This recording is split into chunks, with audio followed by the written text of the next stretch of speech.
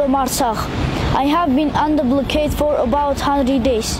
You have probably already heard about me, but you keep ignoring me. Why are you silent?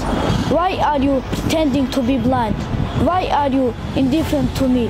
Hello, I am Asya. My country is in a humanitarian disaster. For 100 days, our neighboring country, Azerbaijan, has deprived us of vital necessities, electricity, gas, at the same time threatening my right to life. But perhaps I'm not in your political or economic interest. Maybe I'm not profitable for you. Hello, I am Willem.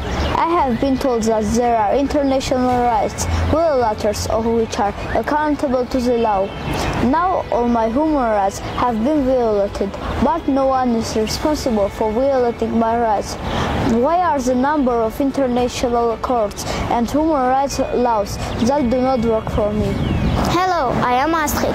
I've already learned to restrain my desires because I see the emptiness of the shops and the sad eyes of my parents.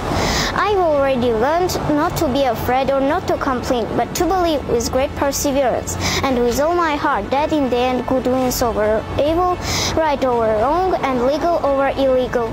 Hello, I am Alex. Everyone says that I am very curious, but still I don't understand why should I grow up in an atmosphere of fear?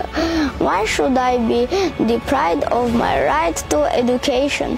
Why should I not have the opportunity to buy my favorite sweets from the shop? Why do I deserve this childhood? Why? Because I am Armenian?